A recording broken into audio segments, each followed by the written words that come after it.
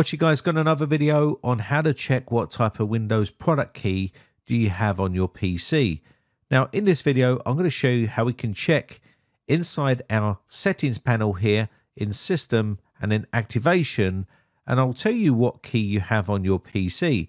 If you've activated Windows and you just see activation state active and then you drop down this and it tells you you have a digital license key, then I'm going to show you how you can tell what type of key it is, because we have various different types of keys. We have OEM keys, we have retail keys, and we also have volume license keys.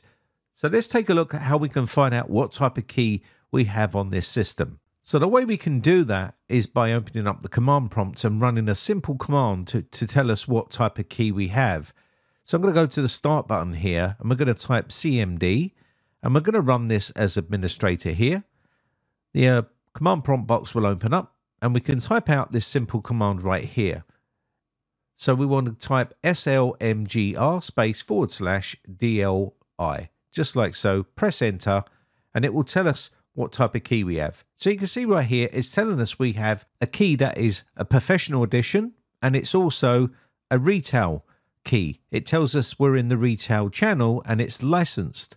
So what is a retail key? Well, these keys are purchased separately and are more flexible, and you can generally use these on multiple computers. That means that as long as you deactivate the license on your old computer before activating it on your new one, you can reuse the key over and over and over again. This means as long as you're only activating that key on one computer at any one time, you'll be able to continue to use that key on multiple computers as long as you deactivate it each time. So retail keys are useful in the sense of you can buy a key for your computer. Once that computer gets too old, you can deactivate that key and then buy a new computer and reuse your key on that new computer. So the key is reusable. One computer, one key.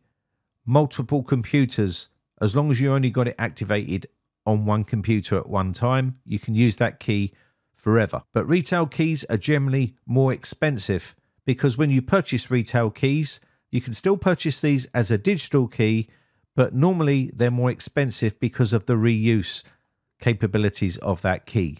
Now we can also check the activation time for this particular key. So let's go ahead and type this command out here, slmgr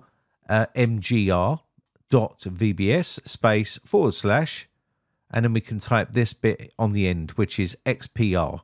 Push enter and this will tell us how long we have activated on this key, and you can see this is a permanently activated key. Now with volume keys it will be different, and you will normally have a timer on these keys and then you would have to reactivate it or rearm that key. But on this case we do have a professional edition and it's a permanently activated key until I uninstall or deactivate this key to use it on a new computer. So let's try another key and we'll try another system, and I'll show you this one here.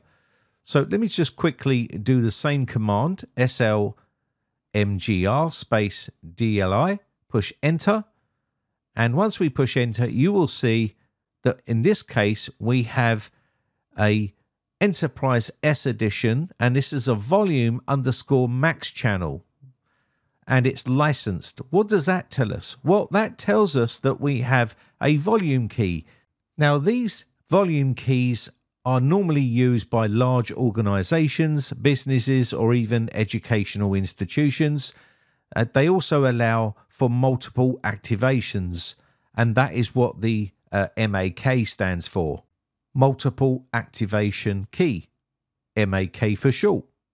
Now volume licensing MAK keys are commonly used with volume licensing agreements, which allow organizations and businesses to buy software licenses from reputable sellers or even Microsoft and in bulk, and they can activate them across the network with loads of different types of computers. You may even have volume _KMS client or something like that, which means it's KMS activated.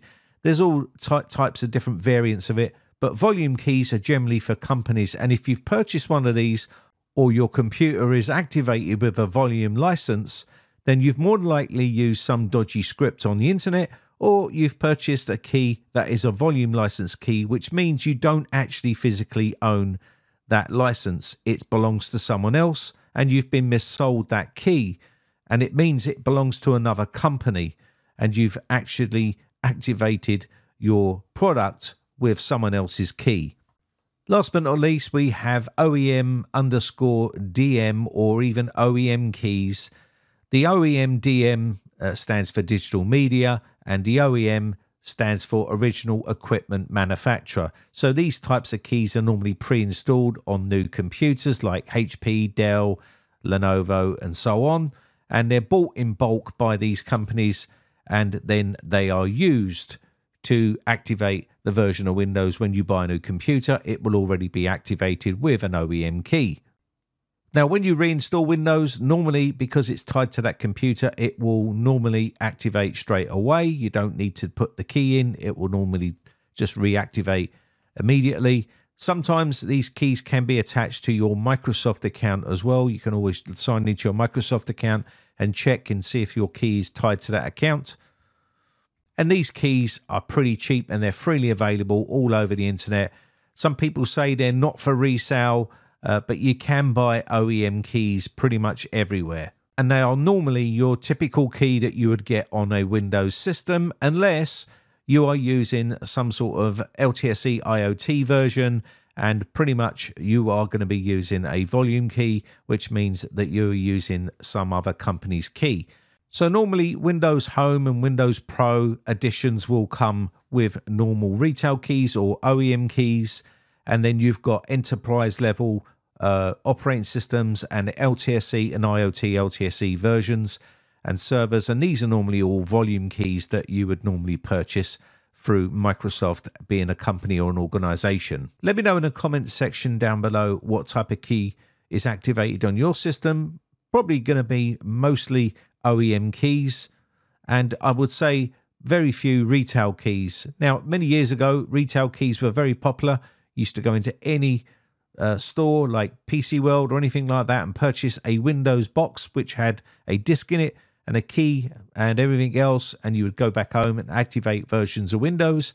Everything's gone digital now, and you purchase everything online, so buying the actual CD itself is pretty rare nowadays compared to back in the day where it was pretty common to have Windows disks. Everything is ISOs now. So if you've ever wondered what type of key you've got on your PC, that's how you can find out. My name has been Brian from briteccomputers.co.uk. Just want to say a quick shout out to all my YouTube members who join my YouTube members group. I really do appreciate the support. I shall catch you in the next video, or I'll see you on our Discord server. The link is in the video description. Bye for now.